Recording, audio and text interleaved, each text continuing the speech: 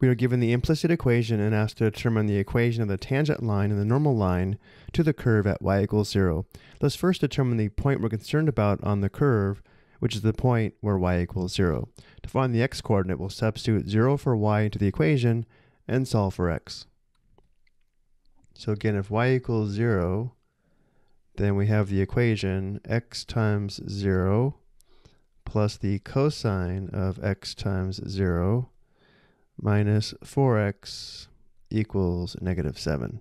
Simplifying, x times 0 is 0, cosine 0 is 1, giving us 1 minus 4x equals negative 7. Next, we subtract 1 on both sides, which gives us negative 4x equals negative 8, dividing both sides by negative 4. And simplifying, we have x equals 2.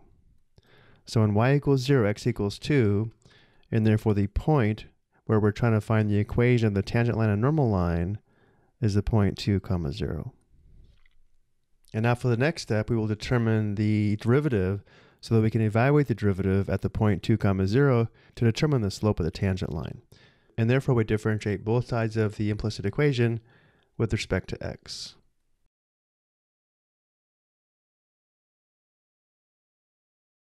To differentiate xy with respect to x, we will have to apply the product rule, where the first function is x and the second function is y.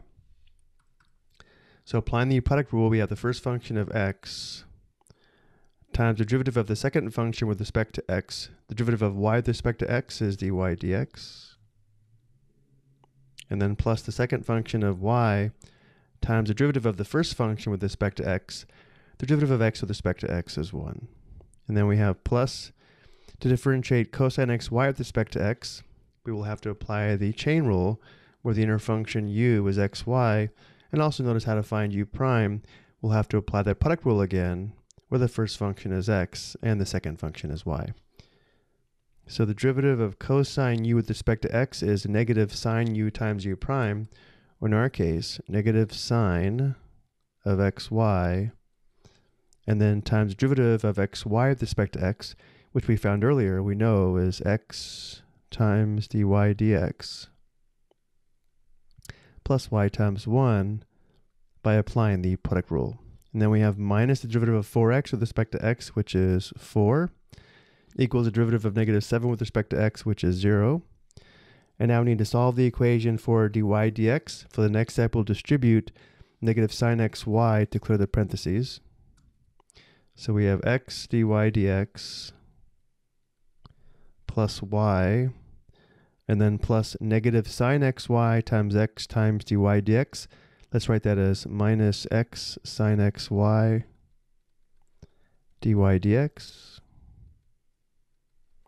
And then we have negative sine xy times y. Let's write that as minus y sine xy. And we still have minus 4 equals 0.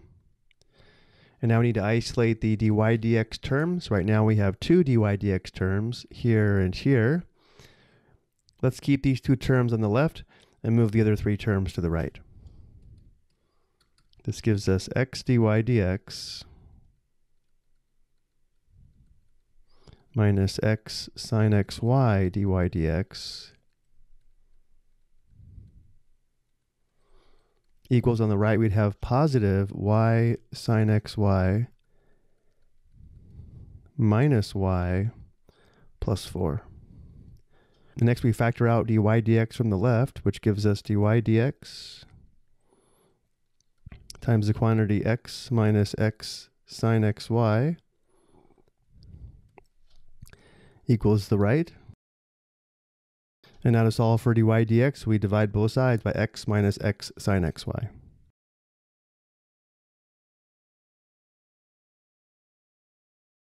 Simplifying, we now have dy dx equals the quantity y sine xy minus y plus 4, all divided by the quantity x minus x sine xy. Let's record this above.